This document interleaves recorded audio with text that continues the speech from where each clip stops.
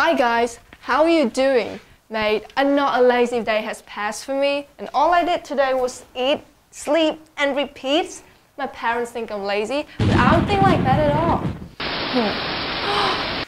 Yes, it's starting to rain. It means that I will not have to go to school. If it rains, I will not have to go to school. Yes. What is this? I don't know. You're such a lazy, sleepy, noisy, naughty, and silly girl. Oh my God. And if I were you, I would study harder. Yes, I know. So go and study or you will die with me.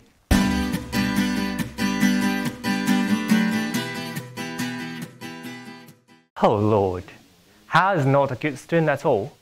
If she were a good student, her father wouldn't be that mad. Do you notice what I just used there?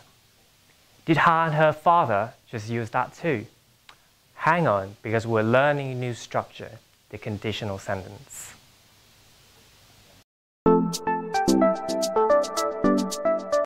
What is conditional sentence? A conditional sentence expresses a situation. It may be real, it may be not, and also its result. And the result is conditional to this situation that just been mentioned. So one conditional sentence consists of two clauses. The if clause is the situation itself, and the main clause is the result of that situation. How the first type of conditional sentence work by playing back what I just said earlier. If it rains, I won't have to go to school. If clause is in present tense, and the main clause is in future. The sentences describe a predictive or possible consequence. The consequence may happen or may not happen in future. In near future, Hannah may not go to school because of the rain. That may happen. Also, you can switch the places of the two clauses. You will be late if you don't hurry up. And also some modal verbs like could, must, may, might could also be used in conditional sentence. If you don't study harder, you might fail the test. But that's not all. We also have the second type of conditional sentence. Let's play back what Hannah's father just said earlier. If I were you, I would study harder. The if clause uses past tense, and the main clause, it could be would, could, plus a bare infinitive. So the sentence describes a hypothetical situation.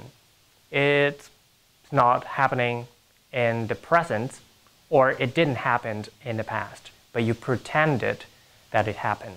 Right now, Hannah is a lazy student, and she doesn't study that hard.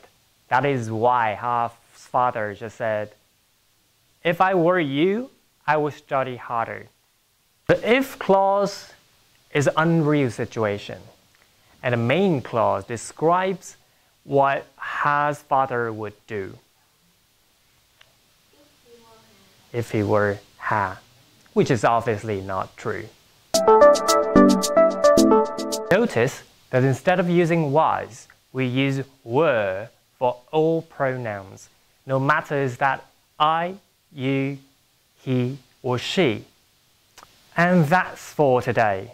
Now before we run away, we're going to wrap up by coming to a mini game show, and I promise that is exciting. I'm Lala. I'm Mel Mel. Hello everyone. Welcome to our mini game show today. What's next? The today gift for the winner is a new brand pair of socks for Christmas. Hand them up on your best and wait for the Christmas from Mr. Santa. So Lala, what have we learned today? It's word conditional sentence 1 and 2. Awesome! Can you help me to read on the key points for all of us? Sure, let's take a look on the firm once more. So look at the screen. You can see the conditional sentence type 1.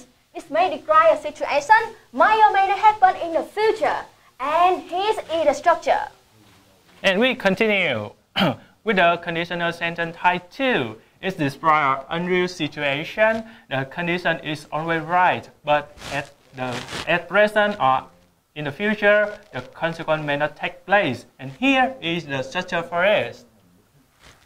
I think we all understand it a bit better now. But just to make sure, let's put what have we learned into practice.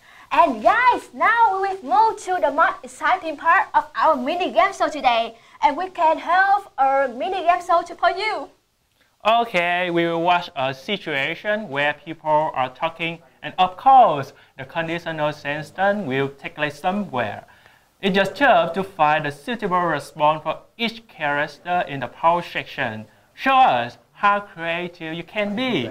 Good luck! And now, What's next? I have a dream to meet my prince, to have a leg next time we meet.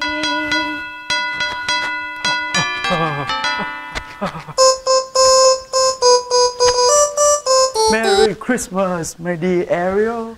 Merry Christmas. You are a good mermaid this year, so I will give you a present. A present? Yes. What present? What do you want? I want to have a pair of legs like everybody else. A pair of legs? Yes, a pair of legs. Are you sure? I am sure. Okay. I have an idea. So,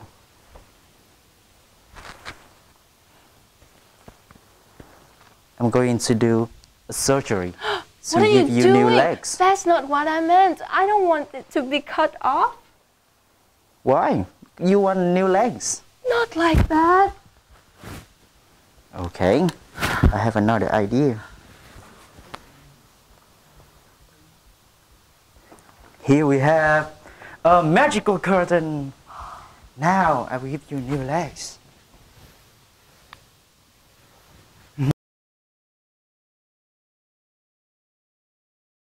Almost done. Three, 2, 1. Oh my God! I have legs. To be a girl, never love someone.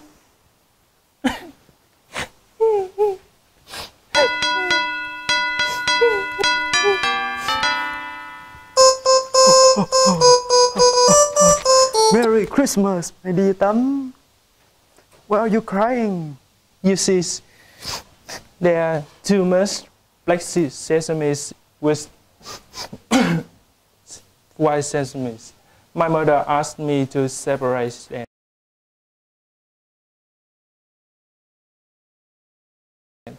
If I cannot finish in time, I will never miss the handsome prince again.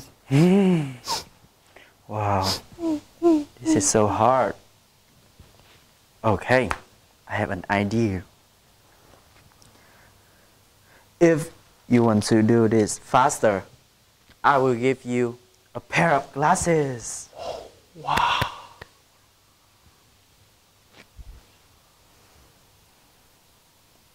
Oh, wow. Wow. We hope that you can enjoy our challenge. For more practice, please download the document in the link below. The first to submit your work with all correct answer will give a special skill for these lessons.